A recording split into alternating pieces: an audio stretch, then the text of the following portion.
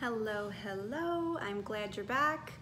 Well, it's been about 2 weeks for me, so I'm glad I'm back as well. It's that time of year for everyone where if you've been home from work from the coronavirus shutdowns, maybe you're returning. I got to return a couple weeks ago. So anyway, I wanted to make a short video today about the difference between protection and safety. So I had the interesting experience of going out on the beautiful Lake Maurepas, which is one of our lakes down here in South Louisiana where I presently live. And I went with some friends, but the other people that showed up, the people that were locals and natives to this area, really shared the common preference for guns, which is fine. I've never owned a gun. I've very seldom ever seen guns other than on police officers and things like that. So guns are still relatively new to me, but it had me thinking about what the purpose of having guns in your home is. Some people like them recreationally, that's fine.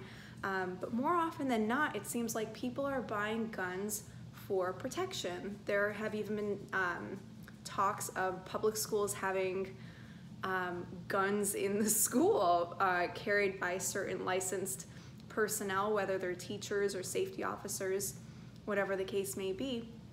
And the interesting thing is that there's a big difference between protection and actual safety. So protection can be anything from arms that we acquire to our militaries, to placing security cameras on the house or on the doorbell. Car alarms are all protective measures. And that's really interesting. Even money can be something that's very protective. And to me, these protections they're necessary, but they are not inherently the same thing as creating safety. So safety is dependent on two different things. The first one is, are our needs being met? So if you were to either go back and watch the video that we did on Maslow's hierarchy of needs and what our needs actually are, or just Google it. If you get the spelling anywhere close, you'll find it. We know that we have basic physiological needs like, am I warm enough? Do I have a roof over my head? Do I have clean water to drink? Is the air well enough that I'm able to survive? Am I being fed?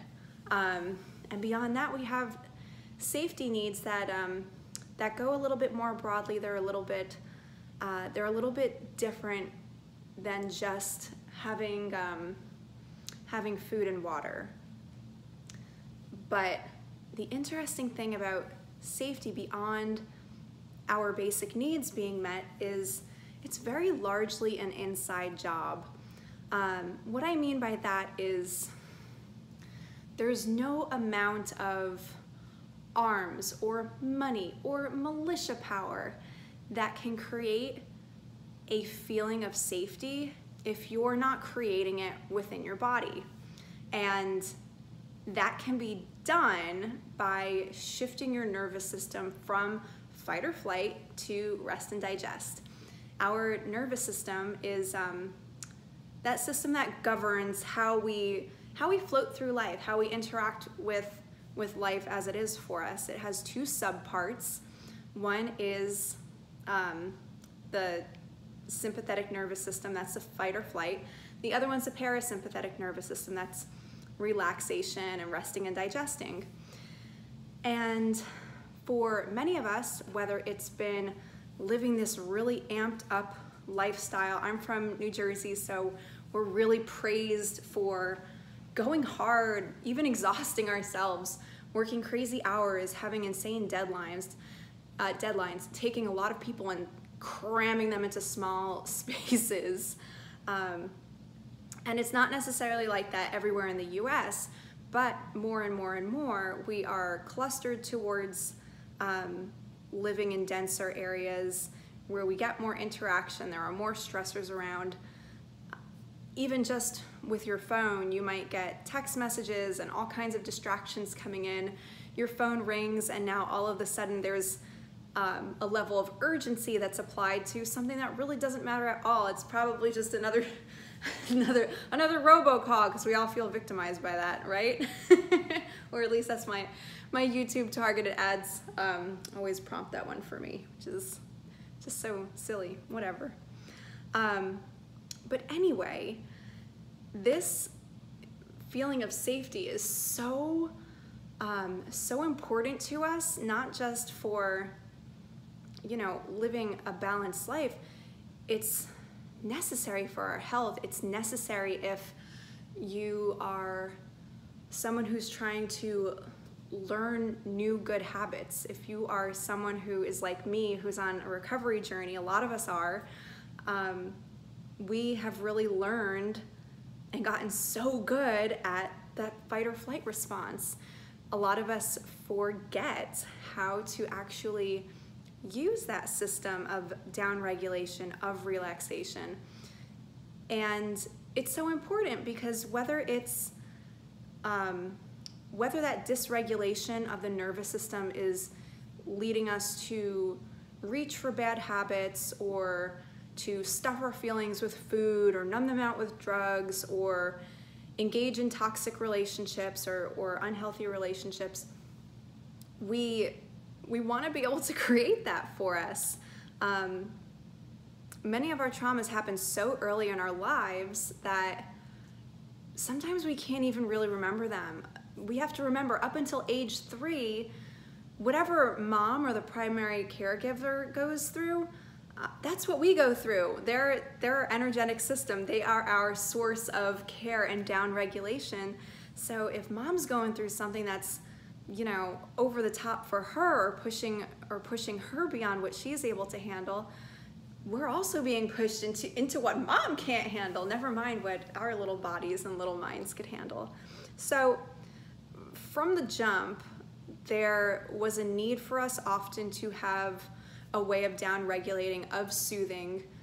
Some of us skipped over that entirely. If you have been someone who has, in general, this is not every situation or every single person, but if you're someone who has made their way into strings of codependent relationships, or you're a man or a woman that's been in abusive relationships, or you've made it along a pathway where now there is an addiction that you want to work through, these can be some root causes, but it really doesn't matter how far back the dysregulation began, because just like scientists will say words like neuroplasticity, basically that's a concept that our brains are plastic, and they are. They can be molded into anything, but that plasticity stretches all the way into the nervous system.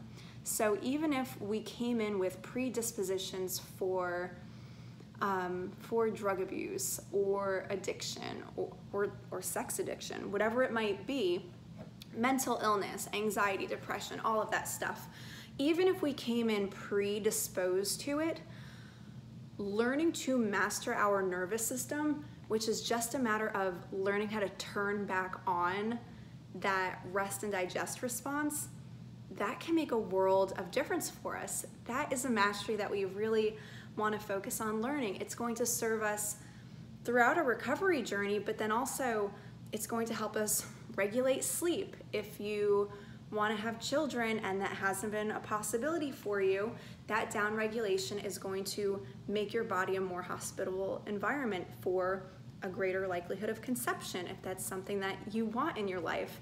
If you struggle with mental illness, we need to have the plasticity and the flexibility to go from fight or flight during the soccer game to rest and digest once we get home.